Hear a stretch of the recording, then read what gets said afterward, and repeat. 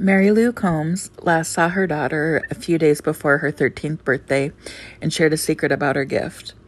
Around the same time, Mary had a heated argument with her mother and left in her red 1996 Plymouth Neon with Florida license plate G53RUB. The tag expired before the end of the year.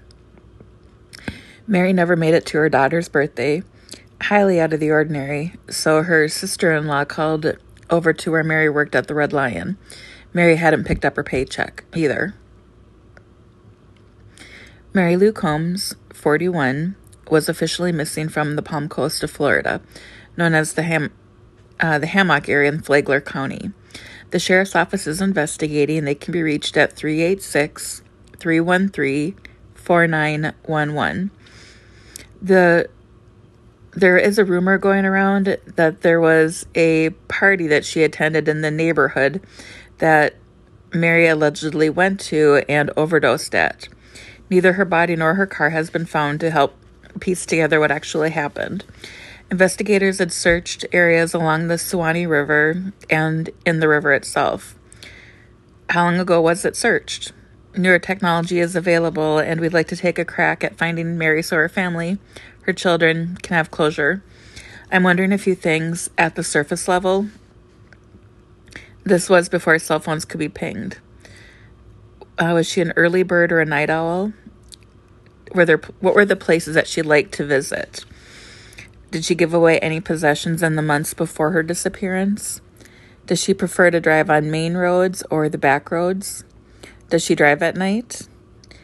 Was there any road construction on her normal routes that had detours into unfamiliar areas? Were there any items she always had with her, like a water bottle, like a Zippo lighter or something?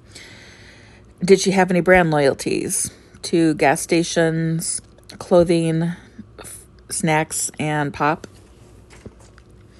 Welcome to AdventureSphere. This channel is dedicated to missing people who are missing with a vehicle. In the process, we're creating a volunteer sonar search and recovery dive team. Our services are free of charge.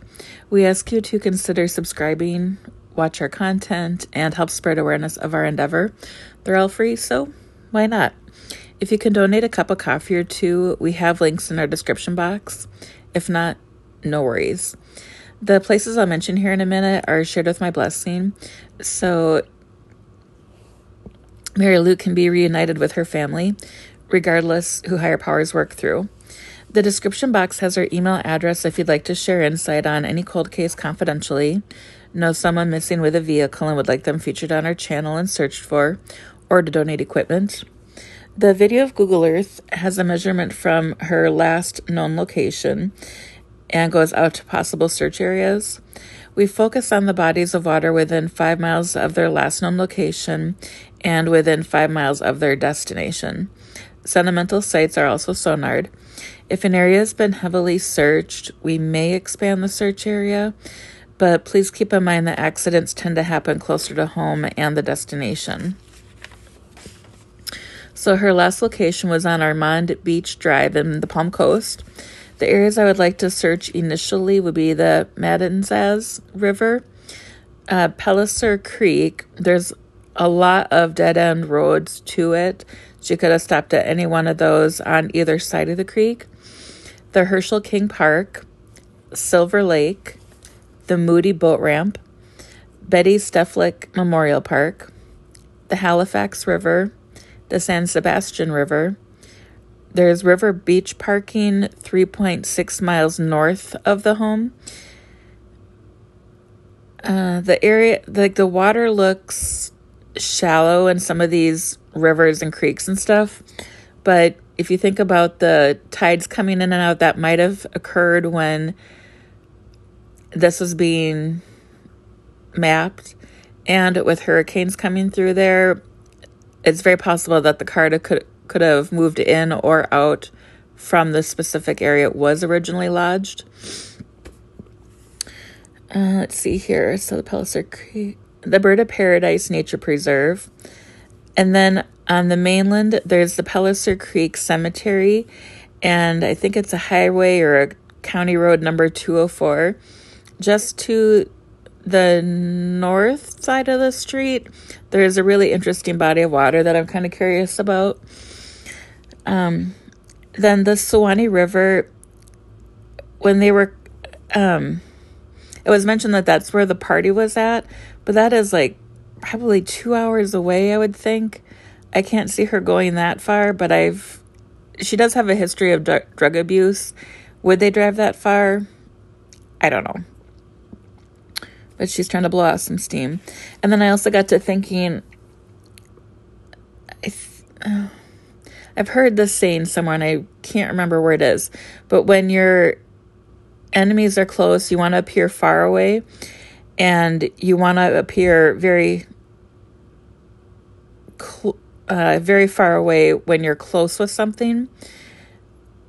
So I'm wondering if at the time when investigators were searching, if they were like right there and they didn't know it, and whoever they were interviewing said that she was way over around the Suwannee River to draw attention away from where they were searching. Just something to think about. If you'd like to help Mary's family find their sister and their daughter and their mom, please subscribe, give the video a thumbs up, and ring the notification bell to receive progress reports.